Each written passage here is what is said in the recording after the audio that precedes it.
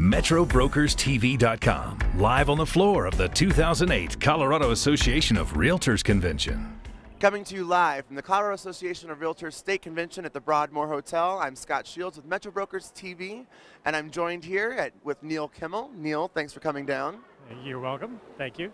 Neil, talk to us about the convention. How's your experience going so far with Metro Brokers in the state convention this year? I personally think the greatest thing they did this year is on the opening dinner. They had the banner across there with Metro Broker, the metropolitan area as a background, with the Metro Broker symbol on both ends. I thought that was great because it exposes the whole state. This is a state convention, exposes the whole state to the possibility that they could become a Metro Broker. So I think it was the greatest advertising gimmick I've seen for quite some time. I think it was worth every dime we put into it. So that's great to hear that our members are getting appreciation out of that. But talk to us about your experience with Metro Brokers. Why did you join Metro Brokers? This has been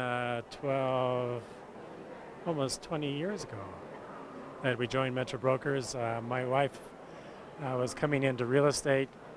We were with Remax then, and then it was double the fee, the desk fee, and that was more than my house payment. So I thought that's the last thing I need. So I looked around and joined Metro Brokers because the fees were so much better.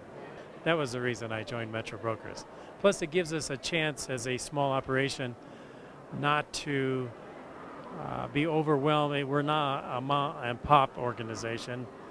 We've got 3 other people working with us, and it ties us into a name that's known in Colorado with Metro Brokers. So it's just not Kimmel and Company.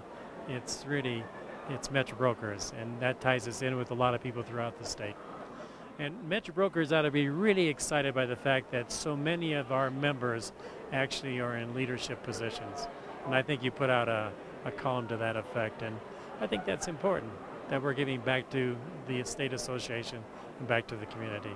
So I think that's a real part of Metro Brokers. Well, I definitely think that this year we will have be known that Metro Brokers is continuing to grow across Colorado. And for more information about our growth and the success of Metro Brokers, go to metrobrokersonline.com or metrobrokerstv.com. Find more great Metro Brokers videos at metrobrokerstv.com.